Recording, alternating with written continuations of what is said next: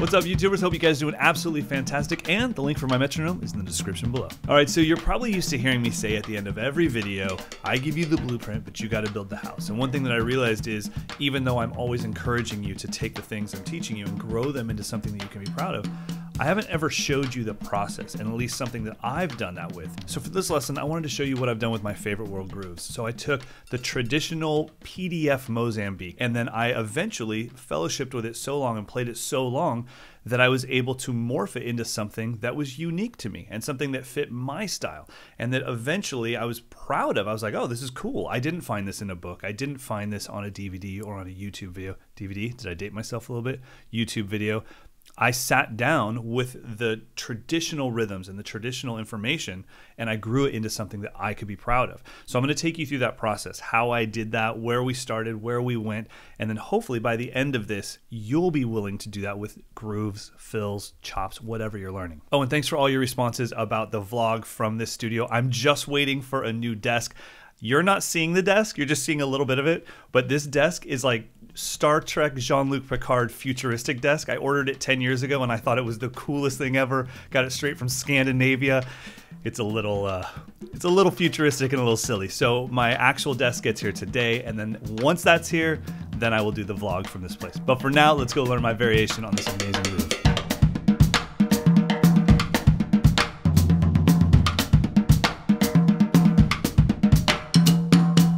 All right, so first, let me just show you what the PDF Mozambique would sound like. This is, and when I say PDF, I mean if you just grabbed a drum book that was like, styles from around the world, and you got to the Mozambique chapter, this is probably what you would see written down.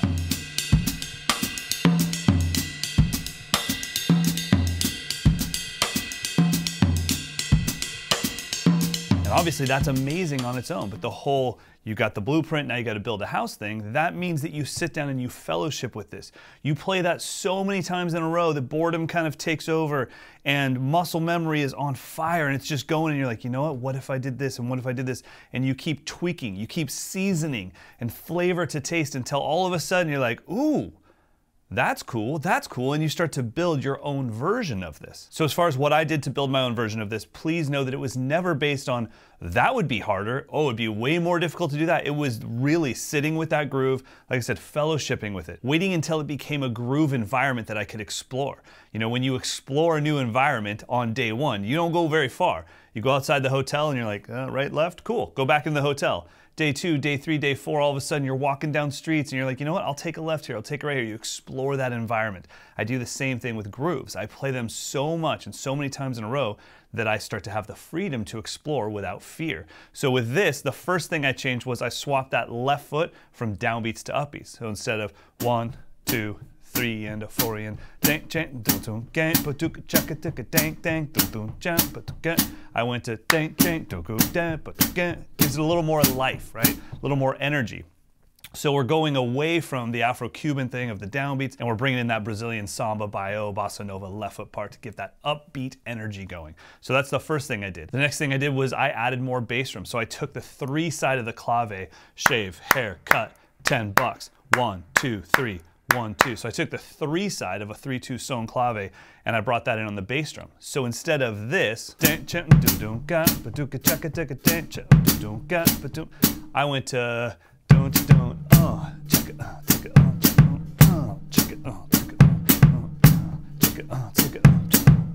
shika what, hey? So before we get too crazy, let's just get used to that with the right hand Mozambique bell pattern and that new foot pattern.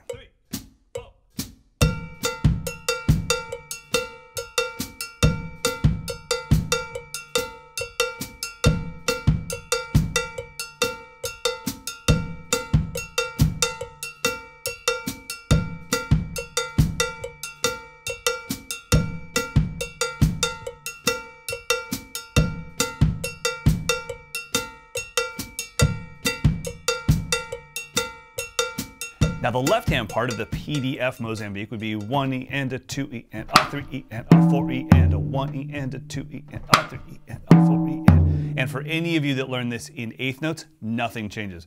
1 and 2 and 3 and 4 and 1 and 2 and 3 and 4 and 1 and 2 and 3 and 4 and 1 and 2 and 3 and and 4. It's honestly up to the author of whatever text you're reading to decide whether they're going to write it in 16th notes or 8th notes. Most people would feel this traditionally as 8th notes, and then if you grew up in like funk music, you probably feel it in 16th notes, but in the end, it's the exact same thing. Like I said, whether it's 1E and a 2E and a 3E and a 4E and a 1E and a 2E and a, or 1 and 2 and 3 and 4 and 1 and 2 and 3 and 4, same thing. You do need to know though, if you're ever working with a director or conductor or musical director, you do need to know how they feel it, because if they go 1, 2, 1, 2, 3, and you go 1 and 2 and 3, and they're like, whoa, whoa, whoa, whoa, 8th notes. Oh, 1 and 2 and 3 and 4.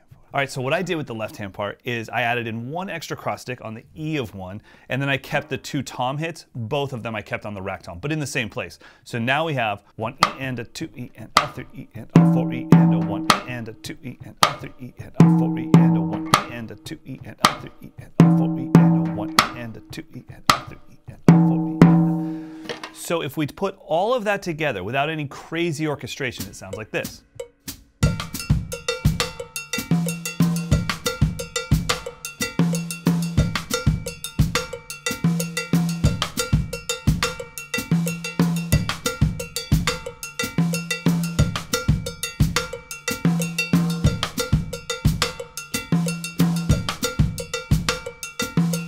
So that's almost everything that makes it Mike's Mozambique. It makes it something that I can be truly proud of. Like, no, I sat down, I fellowshipped, I explored the environment, not 3. I explored the environment, and then I really put in the time to find something that I can be proud of. So keep in mind, it's up to you to do this. Now, if you learn this groove from me, then it's up to you to do the same thing that I did. You have to sit with it for so long that you eventually start to come up with your own variations. I mean, that's really the key, is having your variation on this, so that I hear you play it and I'm like, oh, what the heck was that? And you're like, actually, it's based off of your video. And it's like, oh man, it's so cool that you grew it into something that you can be proud of. All right, so just to recap what I did to make this my own, flipped the left foot to the upbeats, brought in a couple extra bass drums, added an extra cross stick, took the melody from rack and floor to just rack, and then really what makes it me, I guess, is the fact that I've got my snares off and I'm playing the bell part on an open snare. And from there on out, I'm just moving this stuff around. If you heard, you know, if you can really sing the right hand part in your head, dang, dang, doo doo, dang, doo dang, doo dang, doo dang, doo dang, doo dang,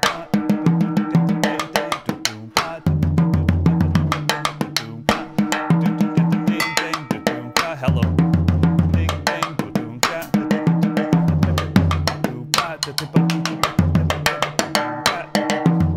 So it's really the movement and the orchestration that's making it sound so musical. And when we put it all together, it sounds like this.